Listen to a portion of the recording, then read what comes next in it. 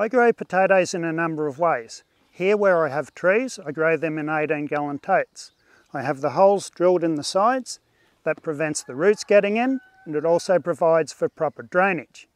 In areas of my garden where I can grow in the soil, I'm starting to use these small raised beds. The material cost for a unit like this is $2.75. It provides me an excellent solution for no-dig potato growing. It also helps with my succession planning. G'day, I'm Gary. Before I show you how I put this together, I'll show you a recent harvest that I did. That way you can decide for yourself whether something like this will work for you. So this is one of my prototypes. It's about 16 inches tall by about 20 inches in diameter. The cardboard held up pretty well. It's starting to break down. It's separated a bit. It held together just long enough to get some potatoes to grow. So what I'll do is check the potatoes to see how many I got. What I planted in here are a small variety. So I'll just remove the top. So they're starting at 4 inches below the surface. I'll just get the bulk of them out.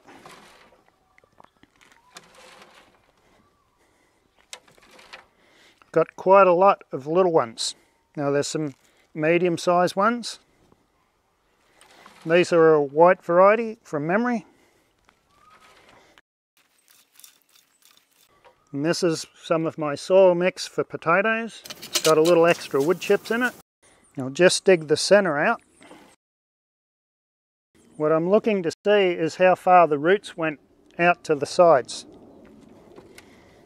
Okay, so now I've gotten down 6 to 8 inches above the ground. And it's gotten pretty hard down there. So the top is soft still. It's easier to dig with my hands.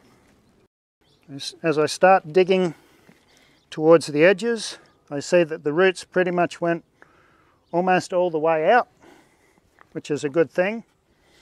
May have root pruned them a bit. The issue I had with this was it dried out fairly quickly, so the water still wicked through the cardboard. Not too bad because I've got a decent amount of soil in here. It's around the same volume as an 18-gallon tote. So I've kind of got most of that out. What I might do is just unclip it and pull it away and see what that looks like.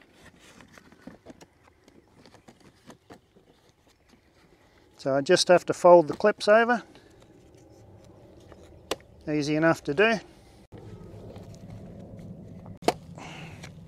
I've got that open.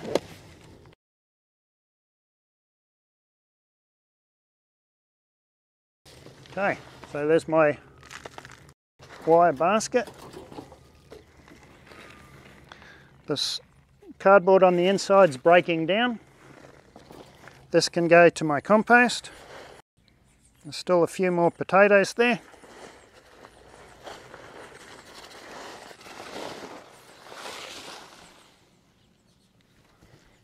So that's held up pretty good. As you can see, it's packed down a little further down here, and it also has a lot of roots that went all the way out.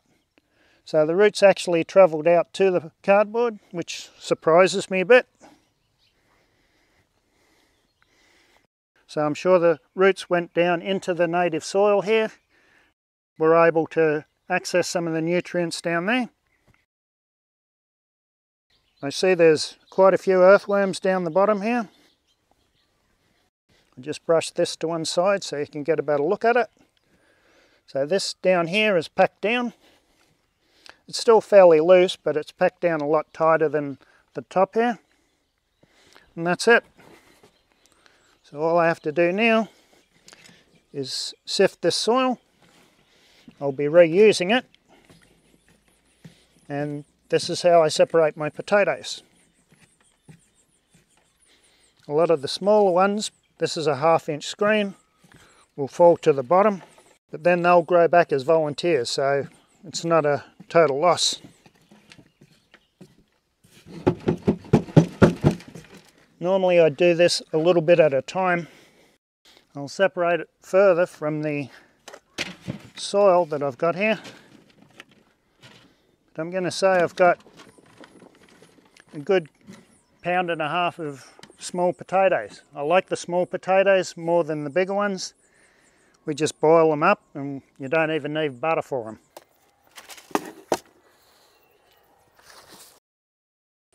Like I said, I'll compost this cardboard and I can reuse the cage over and over.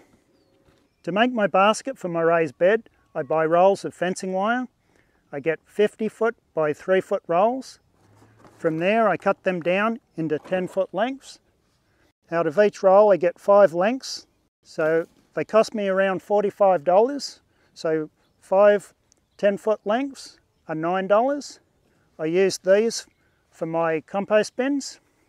I cut it down in half. Now I've got a roll that's going to be $4.50. With that I can make a large raised bed. Once I have it at this size, I can cut it down in half.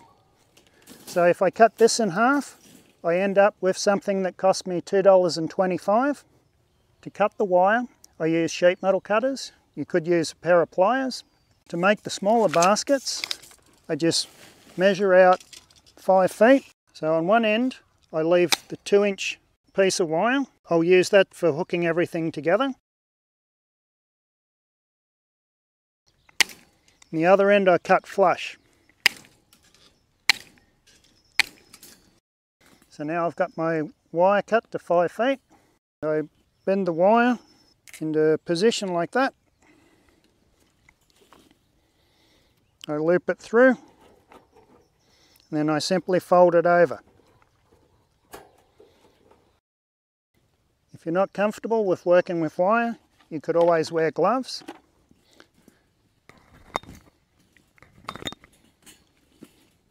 Now I have my basket together. The prongs can be pushed into the soil. It's very sturdy. It's 14 gauge wire. It's a lot better than chicken wire. So I've got this together. I'll put that to one side.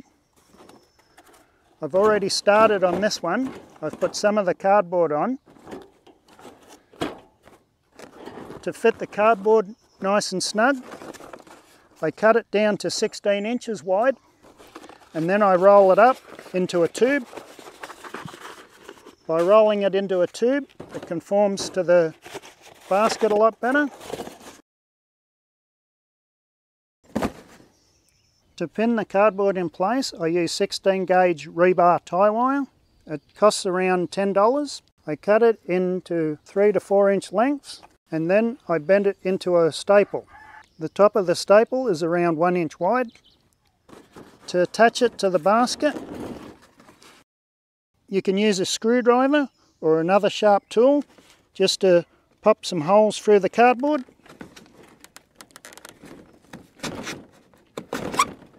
Then I just push the staple through from the outside and I fold it over on the inside.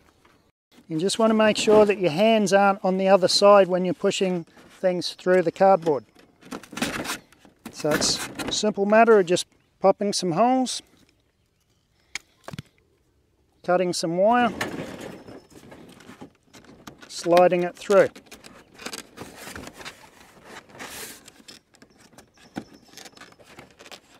Folding it over. I don't need a lot of staples. That's just enough to hold the cardboard in place. So I've got a basket already started. The next thing I need is the plastic sheeting. The sheeting that I choose to line my baskets is 6 mm thick. I buy the rolls that are 10 by 25 foot long. A roll of plastic sheeting is around $20. When I cut it at 16 inches wide, I get 18 pieces, $1.11 a piece. If I cut that in half, I get 36 pieces. That works out to 55 cents a piece. To cut the plastic, you could use a pair of scissors, but what I've found the easiest way is to have a straight edge. I happen to have a square that's 16 inches. And that's the size that I want. So it's just a simple matter of running across, So what I now have is something that's 16 inches high, and if I roll it out, it's 10 foot wide. I would use this for the larger raised bed, like the one behind me. The circumference of that is 10 foot. The one this size, I cut this in half. So I've got a piece of plastic that's 5 foot long. Because I overlapped the wire, I reduced the circumference by 4 inches. So this is actually 4 inches shorter than 5 foot in circumference. So that when I put the plastic in, it's going to go all the way around.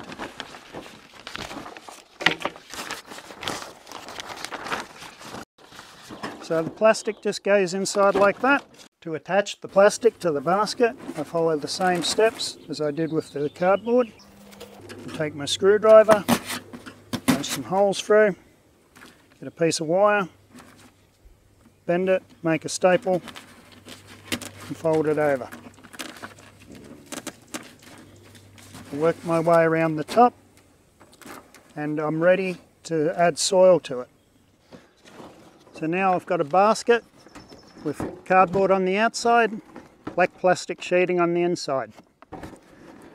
The black plastic sheeting doesn't have any UV protection, so that'll last 2 to 4 years. If it's exposed to the outside environment, it will last maybe 2 years here in zone 10A. If it's buried underground, it might last up to 4 years. The cardboard, as I showed earlier, starts to break down. The reason I'm doing it this way this time, the cardboard will protect the black plastic sheeting from UV rays, and the black plastic sheeting will protect the cardboard from moisture. So basically what I'm building is a pot with an open bottom. So this is going to be my raised bed for my potatoes. I'm going to set up a lot of these.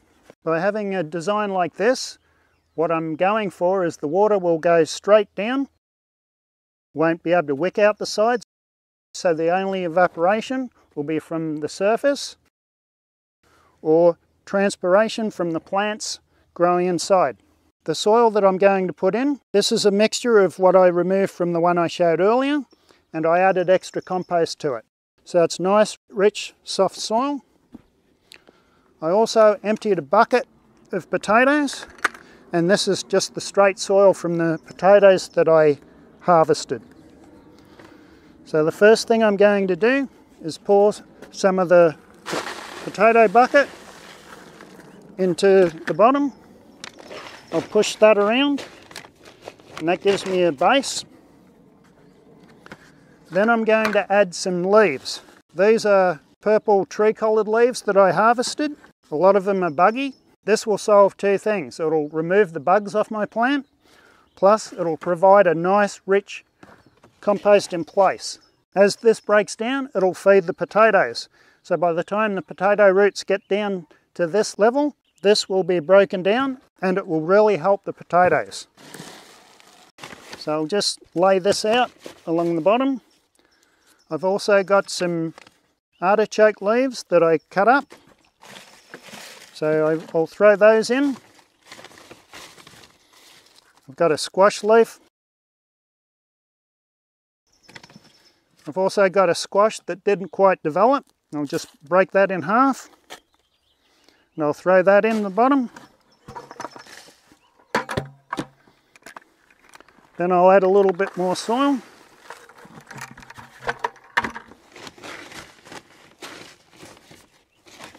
Cover it over. And that brought it up to there. So now I'm just going to put the rest of the soil in.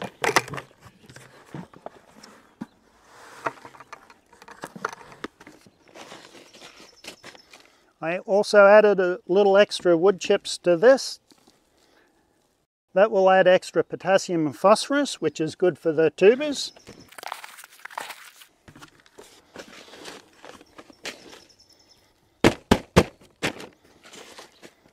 So I've got that about 4 inches from the top. As time goes on, this will sink down. What I have here are some purple Viking potatoes. I'm going to plant these. These have already cheddared or started to grow. I might just add 5 to each container.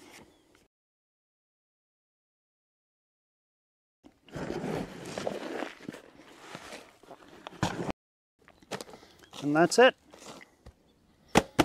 So now I just have to water it in and take care of it.